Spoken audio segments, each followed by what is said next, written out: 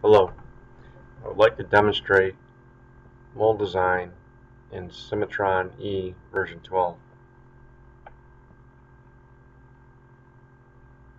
The purpose of this video won't be so much just mold design, but actually to show the ECO manager some of the mold design specific tools that Cimatron offers on a relatively simple part that will show a lot of the functionality that Cimatron affords, and hopefully not a very long video. So let's start by going into the mold design wizard, and here we give it an assembly name. I'm going to call this quick inserts,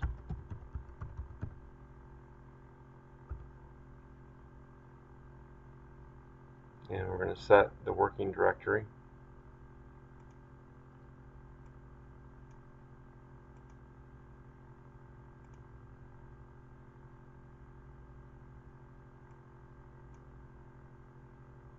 And we'll put it here under the ECO demo. And I'm going to change the layout part. So the layout part is just something of a placeholder to hold the parts. And I have my own modified layout part that I like to use.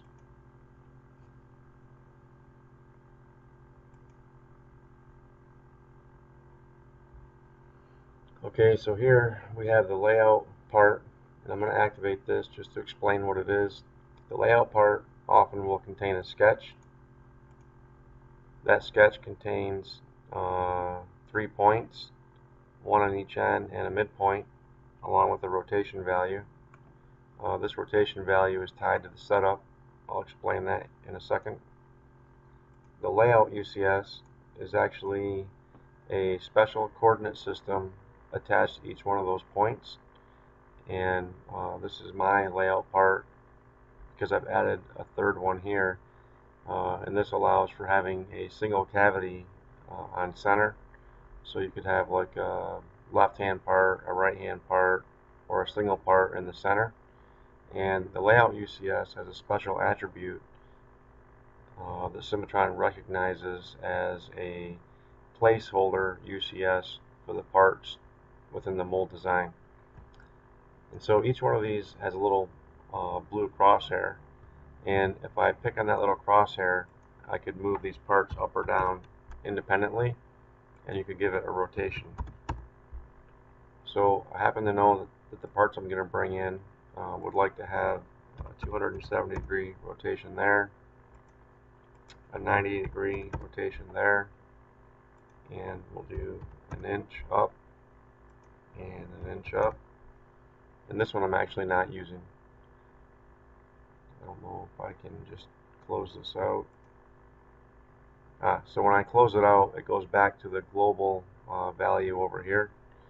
So if I enter values here, it affects whatever UCSs aren't called out independent by hitting that little blue cross.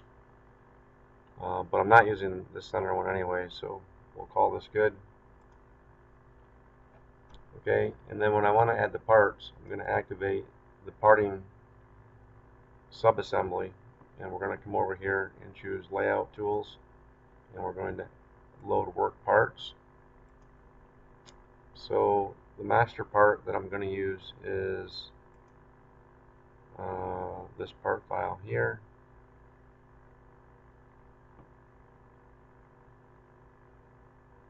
I suppose it might be a little less confusing if I add another folder here, and let's call this folder parts,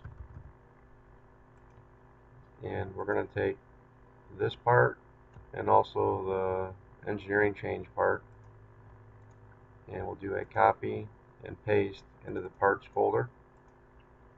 Okay, so here's the part that we're building the mold to, and here's an engineering change that we'll incorporate once we're done. So we pick this one and we give it a shrink. And by the way, just to explain this a little better, this first field here is for adding a virgin part. We call it a master part. And if we've already went through the trouble of doing quick split on that part, we call that the work part, and we would actually be skipping the first field and basically picking the work file, as we call it, because that part has already been quick split. So since we haven't done quick split yet, we're using the first field, and it's creating the second file for us automatically, which is called the work part. So here's the master that we don't really mess with too much. Here's the work file, which is our copy of the master that we can do whatever we want to. So this is your cover your ass file, and this is the work file that we're going to put draft on and close up the internal shutoffs and everything like that. We're adding shrink, and we're going to check these boxes. I don't know if we'll use a parting surface part, but the purpose of this video is kind of to explain a lot of this stuff. So we're going to go ahead and take both of those and say OK. We're going to pick one UCS here, one UCS there, and the rotations are what I wanted to get the little window facing the outside. So again, the rotation value is controlled in the layout part.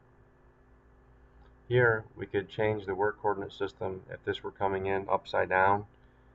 The work coordinate system belongs to the file that's coming in, and really all that matters is that the Z positive is pointing towards the cavity side. If we want to rotate it, we can rotate it here in the layout part.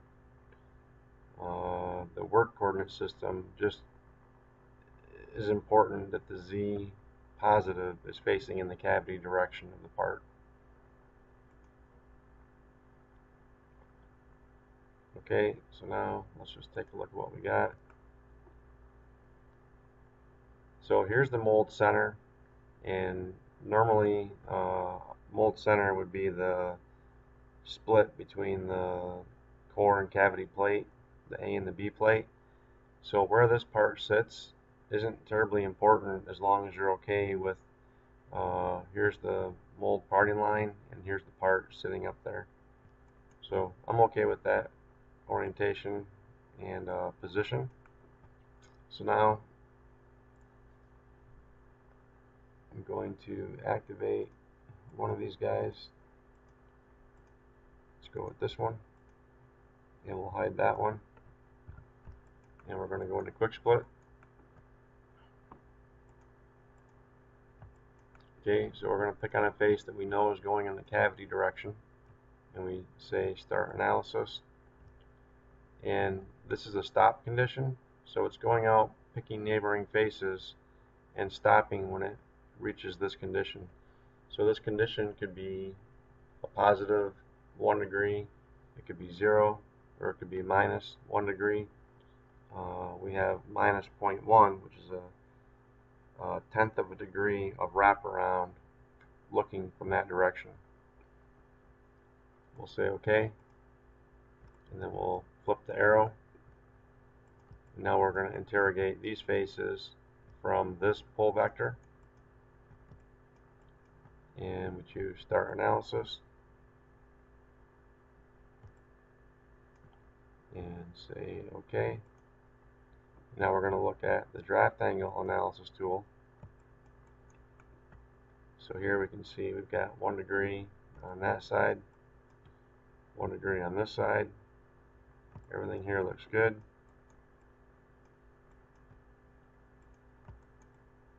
Okay, and actually let's spread that apart in quick split. So there are some things that got missed here, and I'll show you why. We'll attach those here. So if we go back into that draft angle analysis, probably have to roll it over to see it. There's just a little bit of undercut here in that radius, but that's okay. We're going to live with that.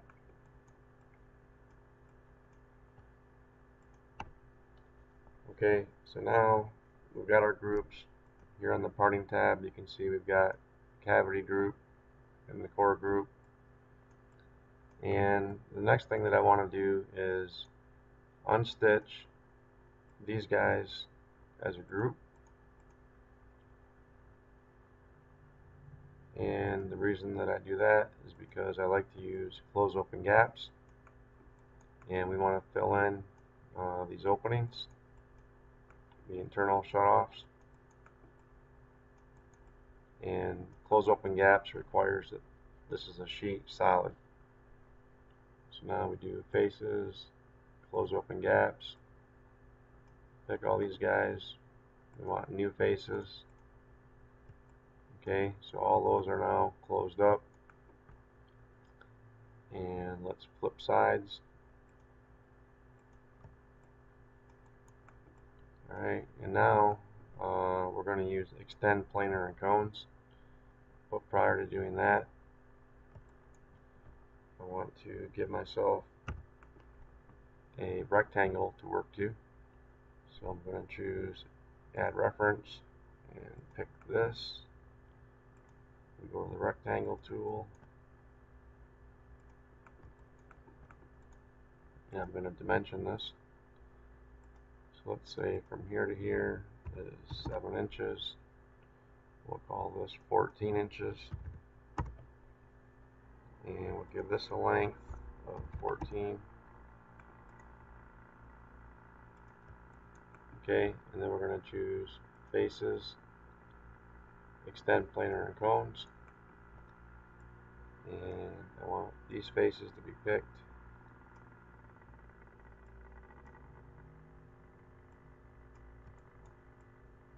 Okay, and then we're going out to this bounding box.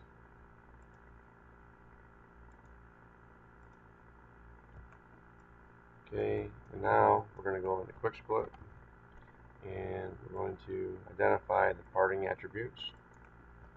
So we're saying that all this stuff is seal off. Oops. All this stuff is seal off between this group and this group. Okay. And then what I didn't show yet, actually I haven't brought them in. Okay, so this is something that's pretty cool. I'm going to activate the movable side. I'm going to grab an insert. This is an insert that I created myself. We're going to choose add duplicate.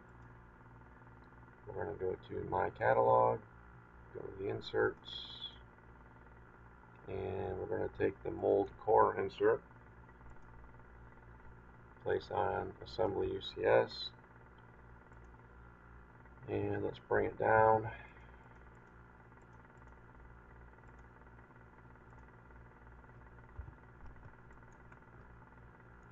Okay, that looks good.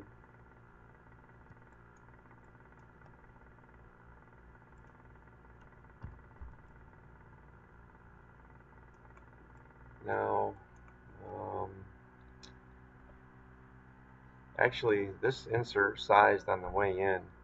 I guess we probably didn't get a chance to see it, but let me just verify that's the case. Yeah, so the insert, if we look at the setup table,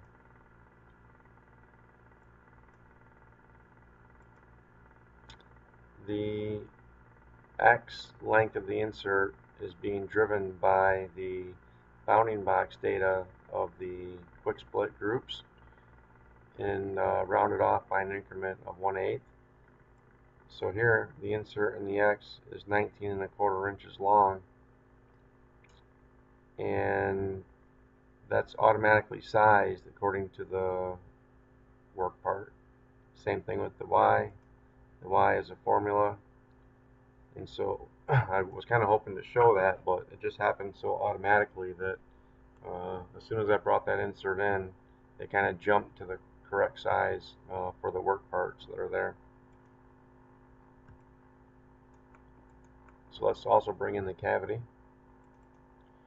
Again, it's assembly, add duplicate. I go and get the mold cavity insert, place on assembly UCS. We're going to want to flip this over 180 in the y-axis and bump it up in the z. Go to the front view. Let's hide the core for a second.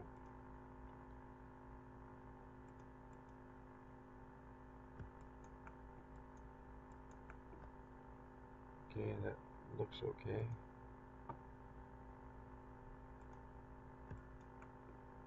Okay, so now we're going to hide the fixed side and do a cut active.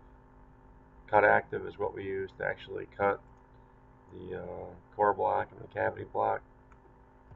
And we want to pick one surface from each group. And that would be the core group.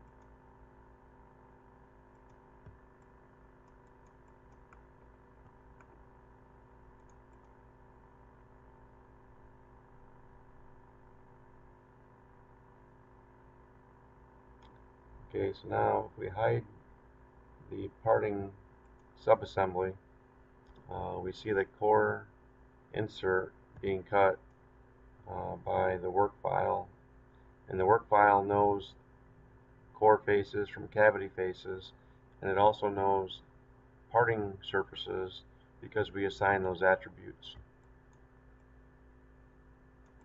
Okay, so now I'll do the same thing to the cavity side. We do cut active. This is the plate we're cutting. It wants us to pick the quick split groups that belong to the cavity.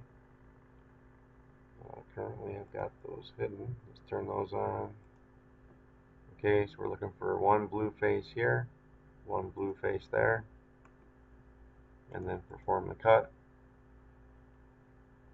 Then we turn off the parting group, we turn off the core, and we're left with the cavity. Okay, now we're going to activate the fixed side, and we're going to do some cool things.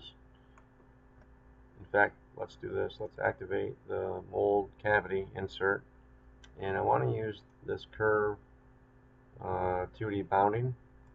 This is actually pretty cool. So it wants me to pick surfaces.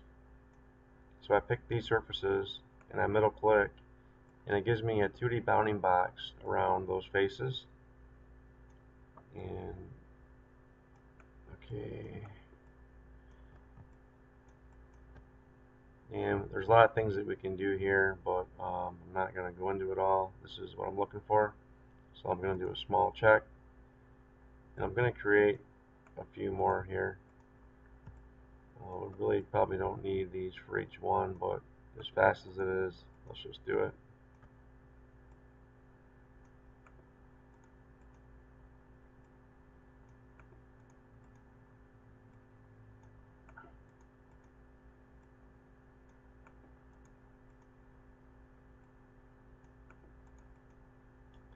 Okay, and then we're going to activate the fixed side, and we're going to choose assembly, extract by contour. And again, I probably don't need to pick all of these, but I'm going to do it anyways.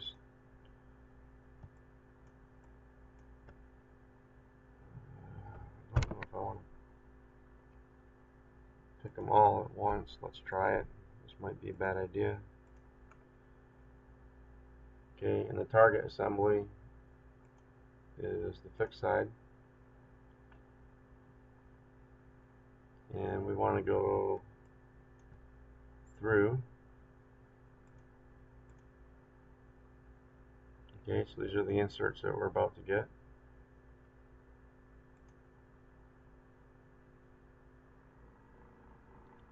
Okay, so now if we hide the mold insert, we see that we got all these individual inserts, and they're all individual. Okay, so I guess it's good, but in reality, we really only need 2, and then we need them to be moved around, right? So I'm probably going to end up deleting 2 and 3 and 4 and 6, 7, and 8. But let's go ahead and activate one of these guys, and we're going to put a wedge on it. So here we're going to do insert, add a wedge. We pick the floor, and then we pick box, box,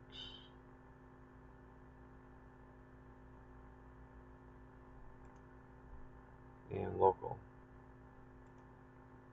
Okay, so here we're about to add a little foot on it.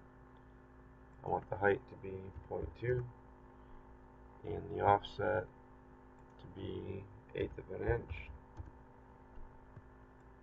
and the radius to be 1262. Okay, you see what we're getting here? We're getting a foot on there.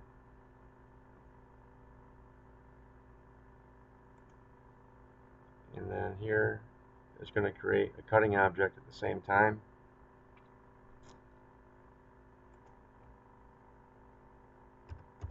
Don't really need clearance there. I'll put 1/1000ths in there, but you shouldn't need it. Okay, so we're going to get a cutting object. And that cut happened, and for some reason it cut the insert itself, so we're going to delete that. Okay, so here's the foot, and then let's take a look at the mold cavity insert. Okay, and that actually gave me a pocket right here for the foot. Well, you can see right now it's 1-to-1. I don't have any clearance here, so let's go back here and activate that insert. We're going to do a toggle on the display. Here's my cutting object, and I'm going to do a solid extend object, and we're going to push this out. Let's go 30 thousandths. Okay, and then let's show this, and I'm going to do a manual cut of this block with this guy. Okay, and then we're going to do a toggle again, toggle back. Here's the insert. Okay, and then let's go to the fixed side, and let's create a couple of planes. Datum plane, mid plane. We're going to bump this wall, bump this wall, bump this wall, and bump this wall. And I think that's all we need. Okay, then we're going to delete, oh wait, sorry, we need to do one more wedge. Let's activate one of these guys. We'll take him. Do one more wedge here.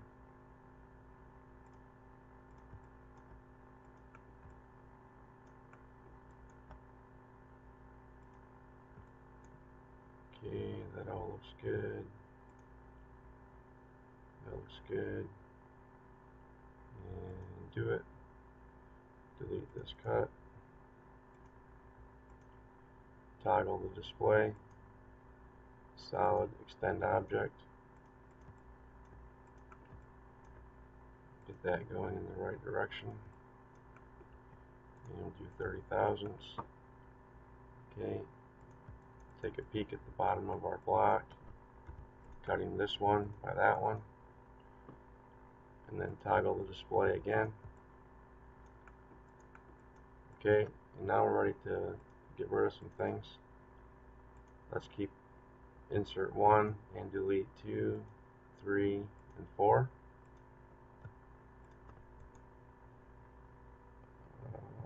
Delete. Bye-bye.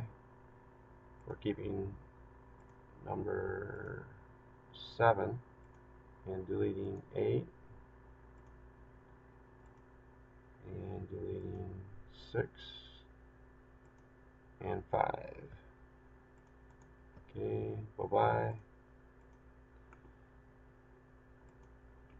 And now we can use the, well, let's rename this while we're there. And actually, this is a good time to point out that this could be an issue.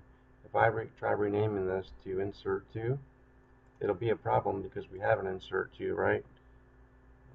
Insert to exists in the folder I'm working in. Let's get back here to Cimatron Documents, Demos, ECO, Demo, and this folder.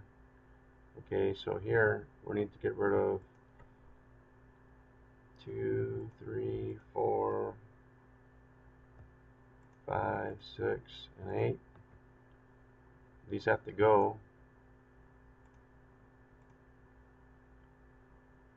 so that I can rename this one and call it number 2.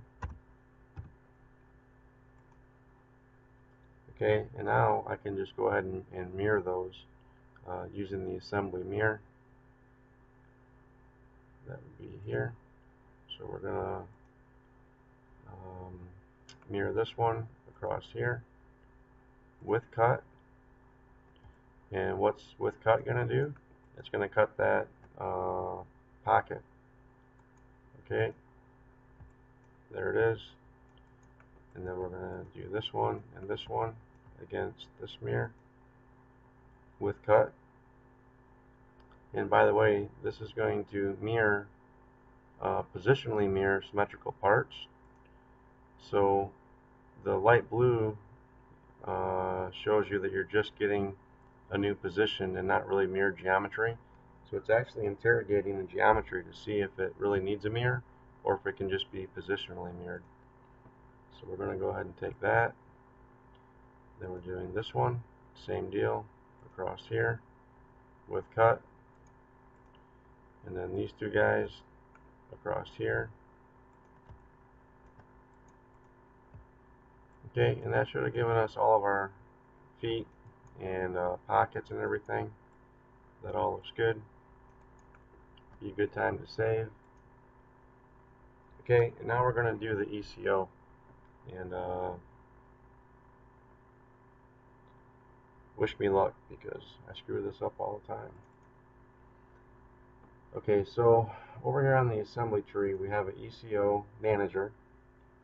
It shows a copy of the part, the original part, and we're going to come down here and pick on the ECO tree.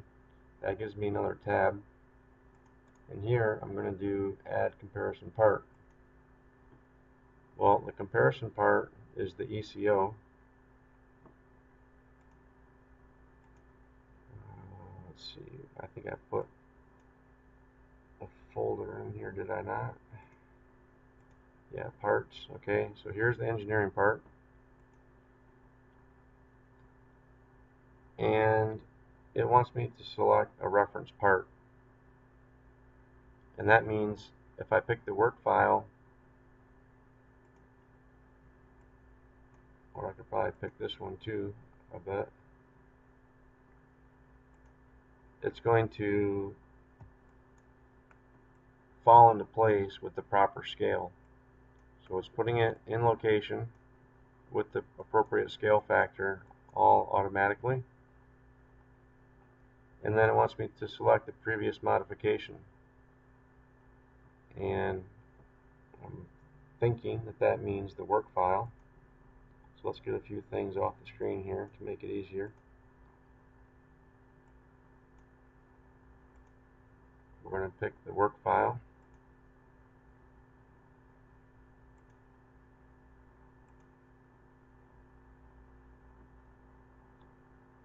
I don't think that was right.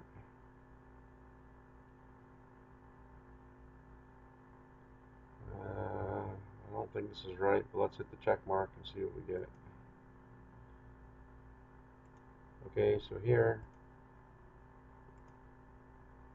it's comparing the original part in the ECO, and if we do an edit comparison,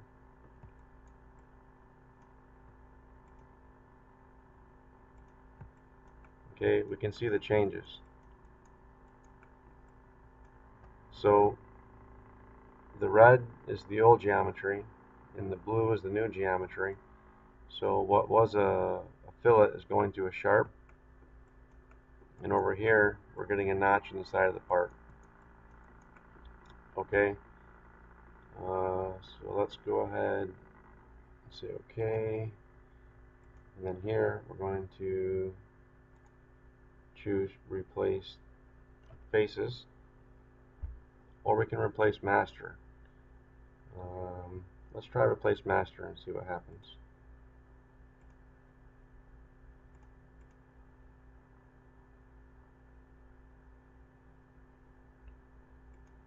Okay, so now if we look at the work file,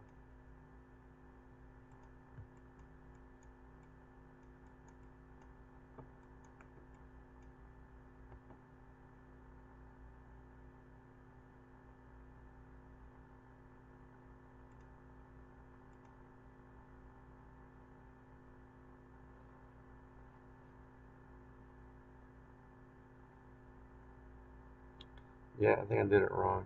Apparently what I'm expecting is to see those changes come into the work file. So let's try this again. We'll delete this, and we'll delete this.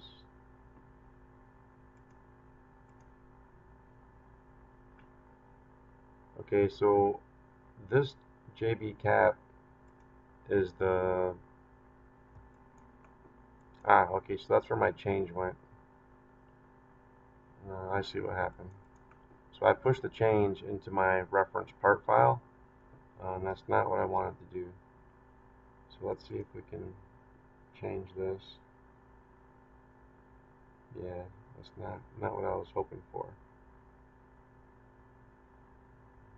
Okay, but I think I can get there. So let's try this again.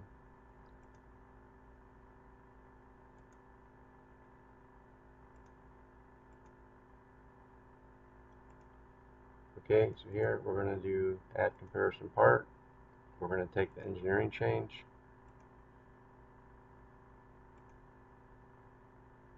Okay, and the previous modification needs to be the work file.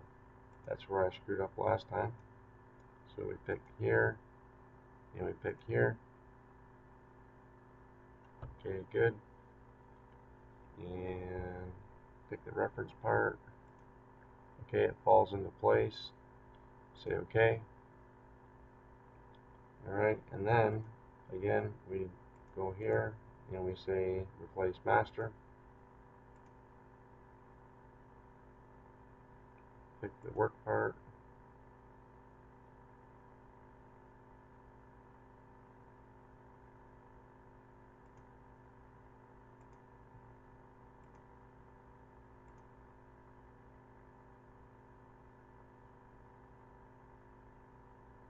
Okay, there we go, that looks better. Okay, so now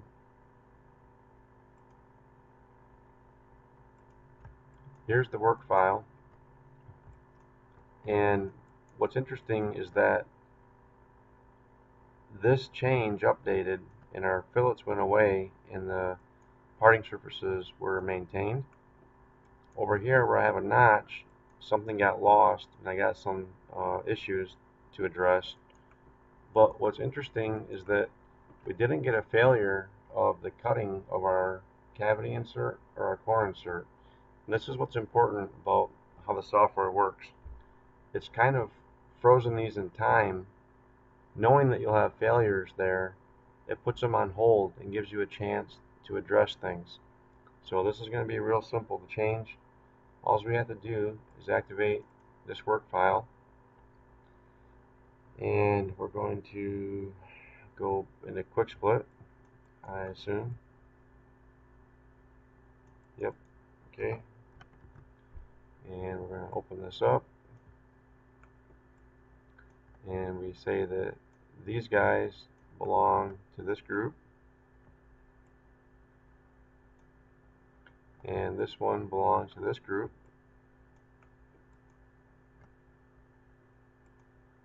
And let's check the unstitch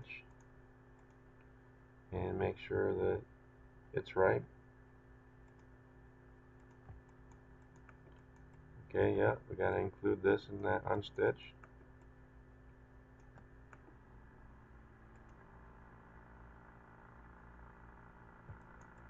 Alright, and then the extend planer and cones simply needs to have these spaces added.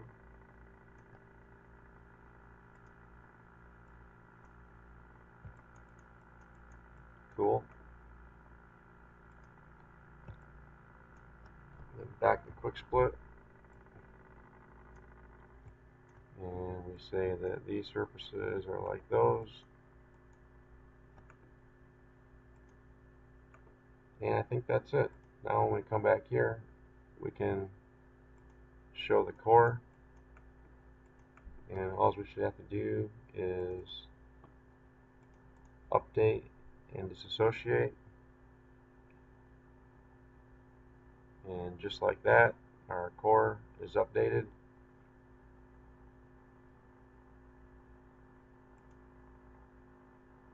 And same thing with the cavity. Update and disassociate. And let's see if our inserts remain intact. So we'll turn off parting group, turn off the core,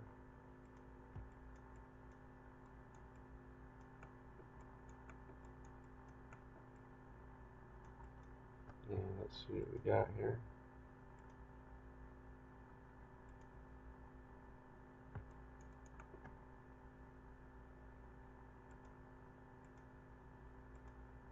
So we're over here actually.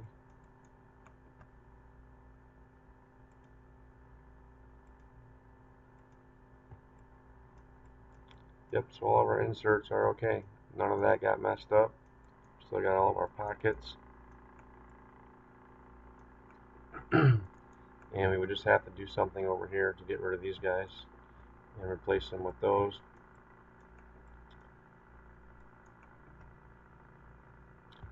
So that's good enough. I wanted the video to be short, but you can see how the engineering change manager works well to allow you to make changes while freezing time to address those changes, and works really nice. Thanks for watching.